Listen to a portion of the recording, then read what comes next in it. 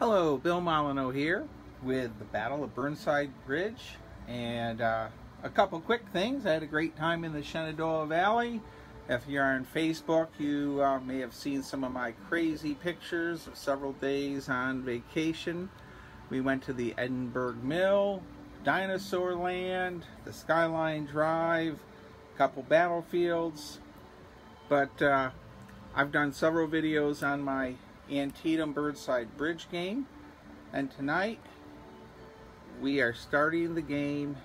The plan is I am going to stop doing video, move the troops.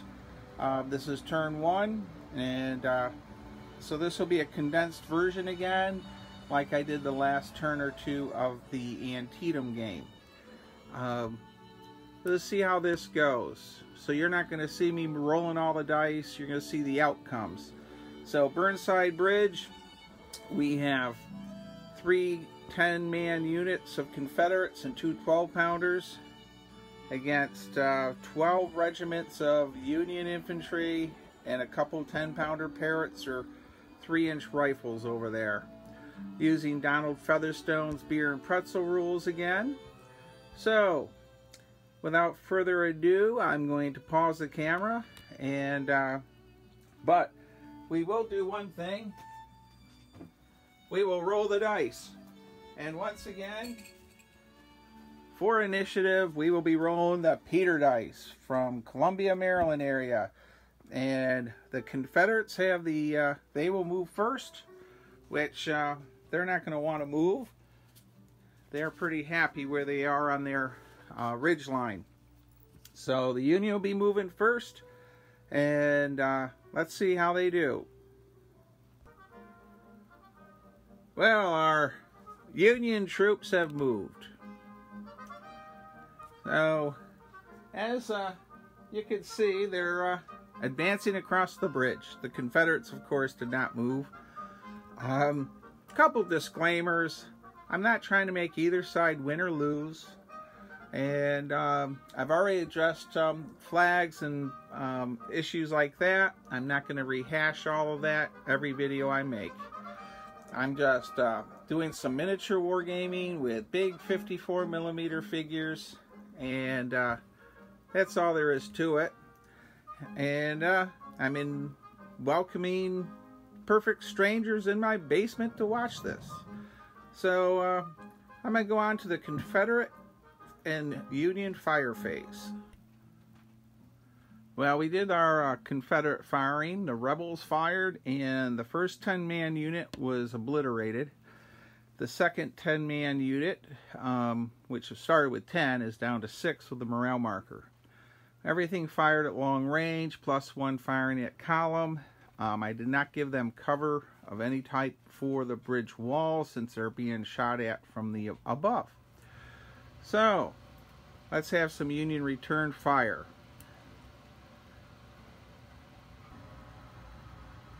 Well, the Yankees, the Union, they have fired. Their 2 10-pounder Parrots fired at the 12-pounder Napoleon battery and killed 1 figure. They're going to have to do a morale check. And then all the infantry of the Union line along the fences firing at long range, beating 6s, and then 6s again, actually killed 2 figures. I'm going to go ahead and do these morale checks quickly. That unit is no problem. Reroll the 6. And how about the artillery battery? Artillery battery rolls a 6. And then we have our Union unit that's up there on the bridge, and they rolled a 5. They're still above half strength, so they're fine. We do have a leader out there, and he is not injured, and we do have a leader of the Confederate forces. I'll check the range, and he's just in range to be checked. On a roll of a 6, he will be wounded. Nope. So that is 1 complete turn, and we're going to pause it. Well, our initiative rolls were rolled, and the Union moved first, and that's where they're at. We have more Union on the bridge, and we have a unit that advanced and did another 18-inch in column, and you can shake out into line. You can change formation of these rolls once. Line to column, column to line, and it's a free action, either before or after you move. So the Confederates aren't going to probably move, but we'll see. I'll review my Confederate positions. I also have to remove that morale marker. Alright, well, here we are at Burnside Bridge part 2, or there could be more. I had a hiccup with my video, so we were doing the Union Confederate firing, and the Confederates took quite a few hits. Let's take a look at that. So in this part of the video, as you see, our first 10-man unit lost a couple, and a couple more, and a couple more there. And I'm going to go ahead and do these morale checks, and my videos are what they are. If you don't like them, please don't watch them. I don't need a lot of negative complaints or feedback that I'm doing X, Y, and Z wrong. If you'd like to give me some positive feedback or something to that effect, but I will never be a fancy YouTube video person like many of the other miniature wargamer people out there. I'm just goofing around in the basement, and if you like watching these big 54mm games, please continue to watch, and if I'm boring you to death, hey, turn the channel. Alright, let's check these morales. Well, the Confederates had an issue. I rolled a 1 for the unit that was over there, and that made them retreat off the table. So we lost one of my Confederate units on the ridge. The other 2 are here, and they've taken some losses, and our unit on the far right is almost gone too. Our Union troops, well, they've lost a couple units already, and they're gonna go on to go again. This is turn 3, so let's see what happens. And we're using our heater dice. The Confederates will move first, and I am going to tighten up the Confederate lines. I'm going to go ahead and move both sides, and we'll come back. Turn 3, Burnside Bridge, 54mm. Alright, well, our Confederates side-slipped. Our Union troops, we have a 4-man unit that shook out into line, and a full 10-man unit. Our leader moved up, and as you can see, we're streaming across the bridge still. Our Confederate officer, by the way, rolled a 6 previously, and he's been removed. All of these Union troops here will be shooting at extreme range. They're going to need 6s to hit. I'm going to go ahead and roll the combat. I hope this newer system, where you're not watching the entire die rolling process, is more enjoyable to watch. And let's see what happens. This is turn 3. The Union are supposed to have this ridge, I think, at 9 turns. So, in the scenario notes, I'm going to pause it. Let's see how we do in combat.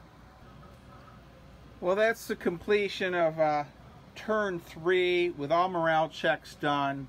The 12-pounders of the Confederate 12-pounder battery is just pouring canister in. So any Union unit that seems to set up in line there just gets slaughtered. However, the issue we have is more and more of the Confederates are gone. Of our original Confederate line that was all along through here. We are down to, I think it's 7 figures. And 2 12-pounder Napoleons trying to hold all this off still. Now the Union have lost 4 10-man units, I believe. So the losses have been staggering. But every turn, a few more Confederates fall, and you know, you only started off with like 30 figures. So we're gonna pause and prepare for our next turn. Well, turn 4, Yankees rolled a 6, and the Confederates, the rebels, rolled a 1. And I was actually considering calling my troops blue and gray, just to cause less issues in life. And so we're going to have the Union troops move. Well, we have moved both sides. I have not done the firing phase yet for this turn 4. This is where we're at. Our 12-pounder Napoleons are going to take out right where my big tape measure is. I left that laying there in bad etiquette. So the Union troops are just pouring across the table. We've lost 50. We lost 5. It looks like 5 10-man units. 1, 2, 3, 4. Yeah, the Union have taken some terrible casualties coming across. I don't see my 2 10-pounder Parrots across. I think I'm going to have them do counter batter fire at the 12-pounders this turn. So let's pause it and see what happens. Well, my 10-pounder Parrots rolled 5 6s, 3 on one and 2 on the other, and another 2 and another 6 and 6. The limbers, everything's gone. There's 1 Confederate artilleryman still left alive. The 12-pounder Confederate battery has been wiped out. The other turn or two, the Yankee artillery really didn't roll very well. But there I had some Yahtzee dice. Over here, the 1 Union regiment is obliterated by the 12-pounders at close range. They get to re-roll their misses with canister fire, and pretty much took that whole unit out. And the next unit over lost a couple, but our Confederate unit here lost a couple figures also. So they're down to 4, and I'm going to do my morale check right now for that Confederate unit. And they're in cover, but they're below 50%. And on our morale number, they need a 4, 5, or a 6. And I just threw the Peter dice out for a 5. So we're going for another turn. And we got to check the morale for that leader. And I rolled a 6 on the Peter die. So I'm going to go ahead and pause the video. I'll remove that leader, and the Union unit there is holding though. So for the Battle of Burnside Bridge, I think this will be the last turn. I got 4 Confederate figures trying to hold everything off. You know, going into turn 6, but let's see what happens. I'm going to go ahead and roll the dice. If I lose 2 of these figures of the Confederates, they're gone. There's no way they're going to hold out. I'm going to have the 10-pounder Parrots over on the ridge fire also. But who knows? Pausing, and we'll come back and see how we did. Well, we didn't do good. The Confederates scored 1 hit. Morale-wise, the Union unit's fine. It's going to hold, and they'll all be going up the hill. And between the infantry fire and the 10-pounder Parrots over on the ridge, they're all dead. So let's do a recap. So, for the recap of part 2 of the Battle of Burnside Bridge of Antietam, the Union troops made it in 5 turns, I guess 6 turns to get to the top of the ridge. There's no more opposition. Gotta say, I had some lucky 6s with one artillery fire of the 10-pounders on the Confederates battery. Total losses for the Yankees, 1, 2, 3.